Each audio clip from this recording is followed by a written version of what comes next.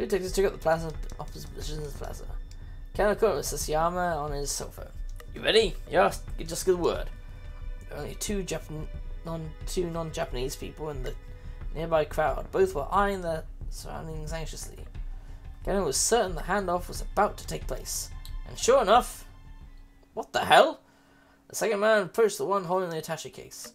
Exchanging a scant handful of words, he took the case and walked off. Sasayama? I'll handle the guy with the case. Got it. Sasayama broke into a run, chasing after the man who'd taken the ransom. Kano hung up the phone and rushed to close distance with the other man. Tackle!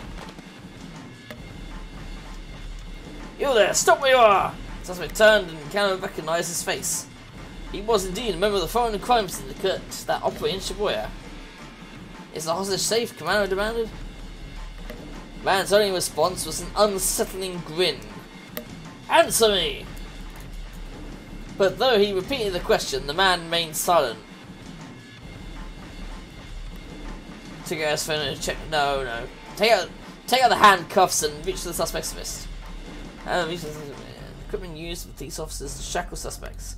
In Japan, the belt that makes up part of the officer's duty uniform has a storage pouch with a pair of handcuffs. Oh, okay, cool. Man pulled a knife from his breast pocket and swung it right at Kano's face. They managed to jerk away in time, but his momentum carried him too far backward, and he sprawled onto the pavement. Damn! Says he was already making a run for it. Suddenly, a large car, the foreign make, skidded to a halt, blocking the man's escape route. The tall Caucasian man jumped out. He wore sunglasses and a crisp suit. Now cornered, the fleeing suspect brandished his knife. Be careful! But Kano didn't even get time to finish shouting his warning. There was a metallic pwing and the knife went flying through the air. The man in sunglasses had snapped his right foot up, sending the weapon flying. The attacker's jaw dropped in astonishment. The newcomer proceeded to elbow him right in the face. Blow connected, the suspect went down hard. Ow! The fallen man turned his head to look at Tano.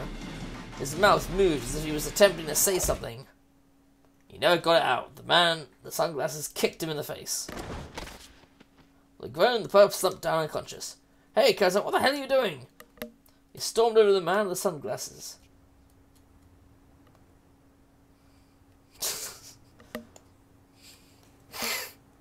Mr. Anderson! The man nonchalantly dusted off his suit, and they were ordered to watch and see where these guys went, right? He spoke fluent Japanese. Well, a Japanese person who has never been in a situation where you suddenly had to speak to a foreigner. You haven't used English in ages, your tension grows, that you think back to English class in the school, but nothing you remember is helpful. You muster up the courage to choke out stammering, do you. The foreigner responds fluently in your own language. Nihiko de dai jobu desu. It's alright, I speak Japanese. What happened to that Japanese sense of honour I've heard so much about? Who are you? I'm from the US Embassy's Regional Security Office. An embassy is where the ambassadors of a foreign country lodge and conduct much of their official diplomatic business. Under international law, ambassadors are guaranteed diplomatic immunity, and the embassy grounds are considered territory of the home nation. The U.S. Embassy's Regional Security Office is responsible for the security of American diplomatic facilities and personnel, and provides American citizens in Japan with information on public order. It is located in Akasaka in the Minato ward of Tokyo Metropolis. He presented Kano his ID. Jack Stanley. Oh god, that's a bloody Secret Service sounding name, isn't it? Jack Stanley. His title was listed as Security Assistance Officer. Kano glanced at the car he showed up in. The license plate was blue with white lettering. The Ministry of Foreign Affairs? But the ministry wouldn't just send some diplomat to intervene in a police investigation. Kano pulled his phone out of his pocket. Sasayama's name was on display across the LCD screen. How are things on your end, Kano? I have a suspect in custody. How about you? Sasayama hesitated.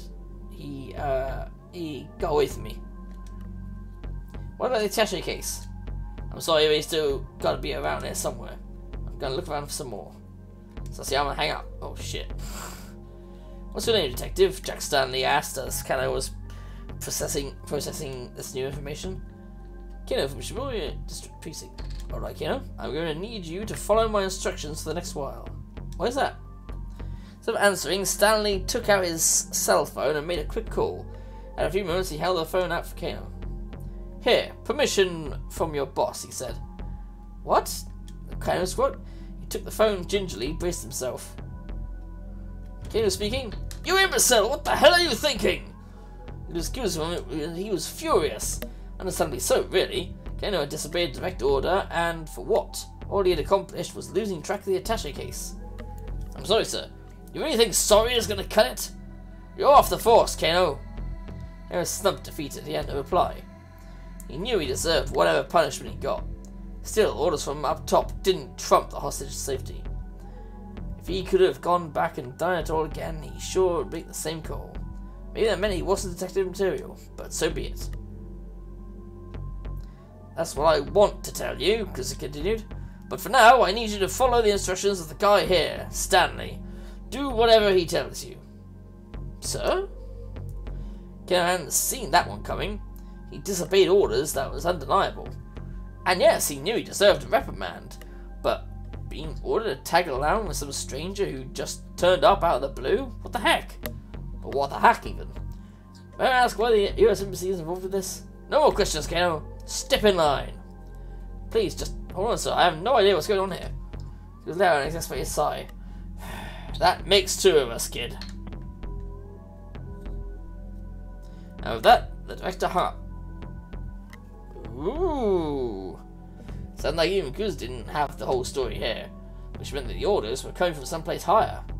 Foreign syndicate moving the ransom around the US Embassy? Around the US Embassy? Whatever was going on, it was more than just a local kidnapping case, and Kano was deep in the middle of it. He handed the phone back to Stanley.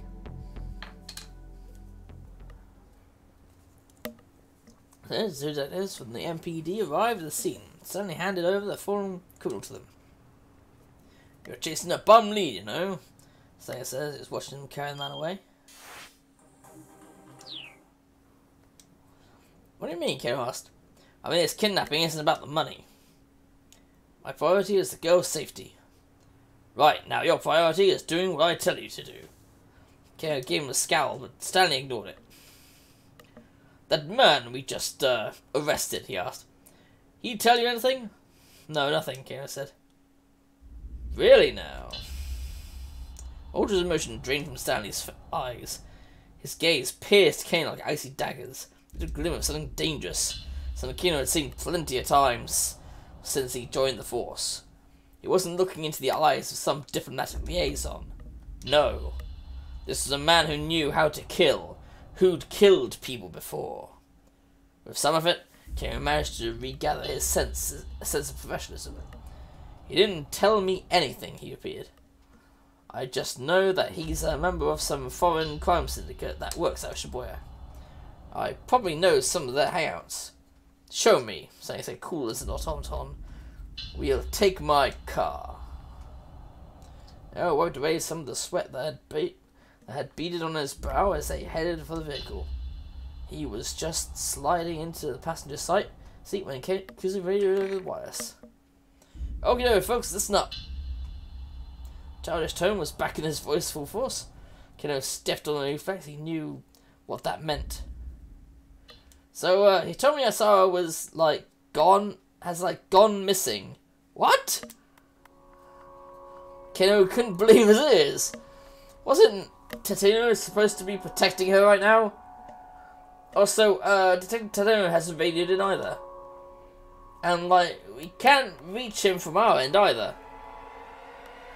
No way, Kano blurted out. It can't be.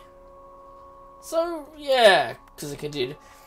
He might have gotten caught up in this incident too. It wasn't like a detective of Tateno such as to go in Kumaro during an investigation. It could only mean something had happened to him. Something major.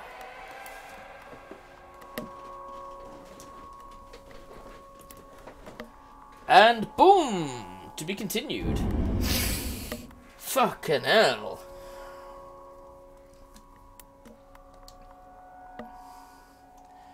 Three hours and we just managed to finish 1 hour block.